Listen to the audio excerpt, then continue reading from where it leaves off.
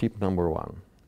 Local is not about the location, it's about what interests people that live in that location. We really should not concentrate on what's happening on the next street, but we should concentrate on what interests people that live on that street. Because if you write only about what's happening on the street, you are making the world for those people small and boring. And it will consist of petty crime, communal service problems, and occasional amateur concerts. That's not really the world your reader want to live in. They live in a much bigger world. Think about it. Tip number 2.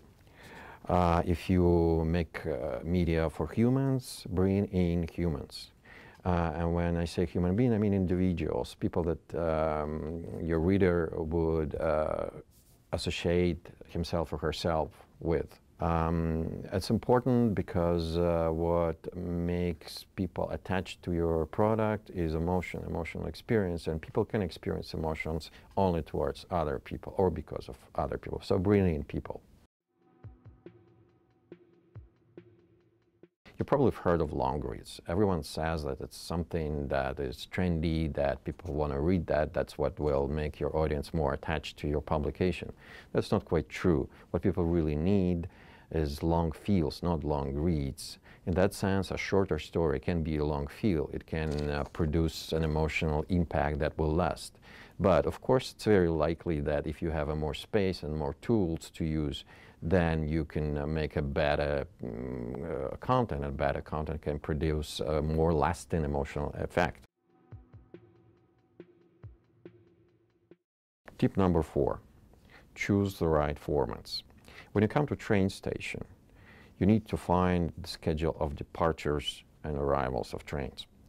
And what you're looking for really is a table. That's what you expect to find. You don't expect it to be a poem or a song. But very often when journalists write, they don't think what kind of format would fit best the consumer expectations. We just write texts with beginning and the end.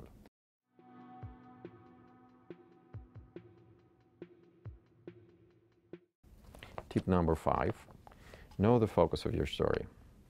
Before you sit and write, think really well why your reader would care about your story. If you can put that in one sentence, then you're probably okay. If you cannot, probably you're not ready to write your story. Then try to imagine that you're talking to your friend, and start your phrase with the word imagine. Like, imagine they're going to build a new metro station in our neighborhood. That sounds like a good story. Or imagine they're going to increase gas prices by 0.2%. That doesn't really tell much to me. So if the phrase sounds awkward, that's probably an indicator that you don't know yet what to write about.